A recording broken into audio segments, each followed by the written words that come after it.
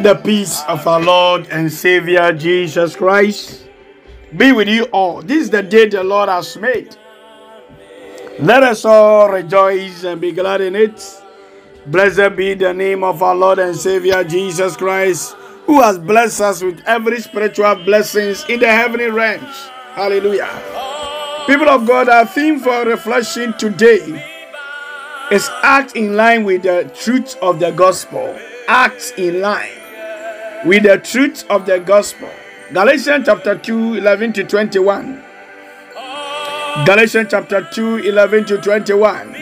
Say Yesu eni abrabo eni nyankopon asemono asempano bese asempano yebeka. The gospel. Hallelujah. So people of God, what Paul does here in the rest of the chapter is to tell us how to not just believe the gospel, but to actually walk straight in accordance with the truths of the gospel. So here he's telling us how to take it off of our fridge and actually cash it out so that we receive its full value. This is the theological heart of Galatians. There is so much here that we could spend months talking about it. But let's focus on one big picture and make sure we understand and broad outlines of what Paul is saying.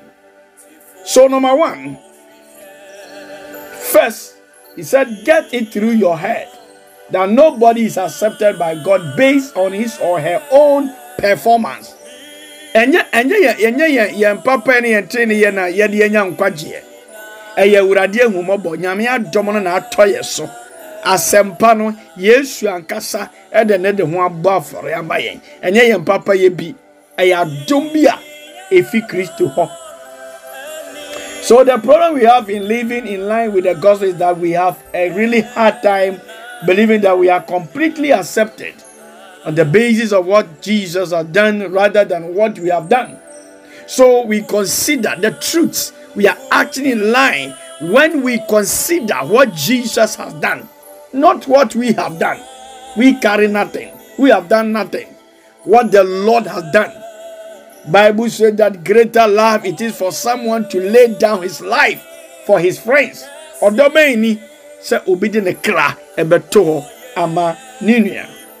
So, people of God, we ourselves are Jews by birth and not Gentile sinners. Yet, we know that a person is not justified by works of the law, but through faith in Jesus Christ.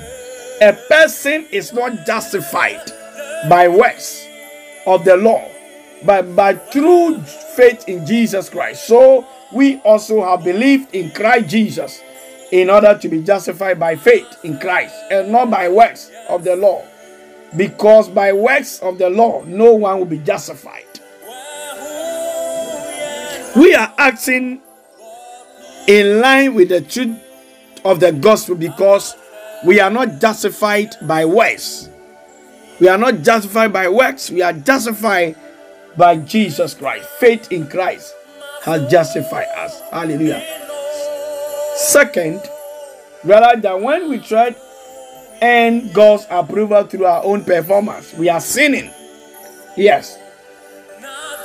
We cannot please God by our own performance. We please God through Jesus Christ. But if our endeavor to be justified in Christ, we too are found to be sinners. Is Christ then a servant of sin? Certainly not.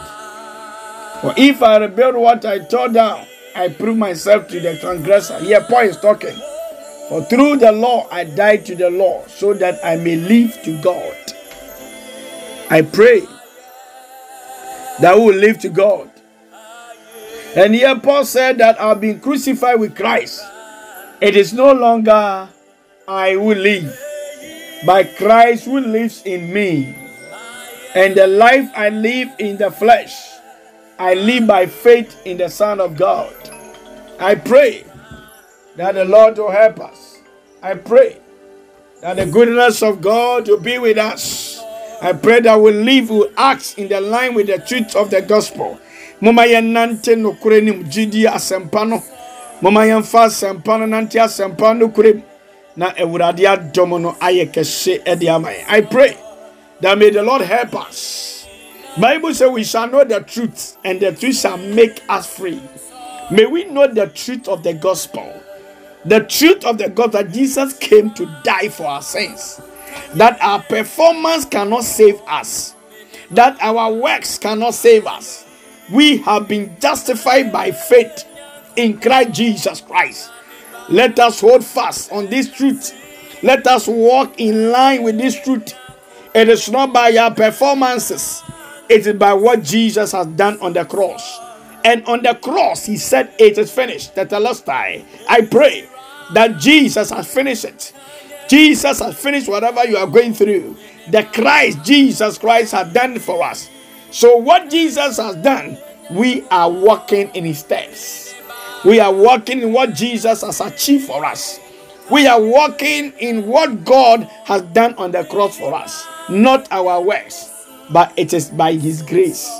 May God be with you. If you are sick, I minister healing to you. May you be touched by the power of the Holy Spirit. May the anointing of God touch your life. May God bless you and keep you. May the anointing of the Holy Ghost carry through the week. And I pray that God will order your steps. And I invoke the blessings of God over your life. That goodness and mercy shall follow you all the days of your life. May you be the head and not the tail. May you be above and not beneath. God bless you and keep you. My name is Reverend Ampofo, Minister of Presbyterian Church of Ghana, Minister in charge of Revival and Resurrection Congregations. Peace and life to you. Bye-bye.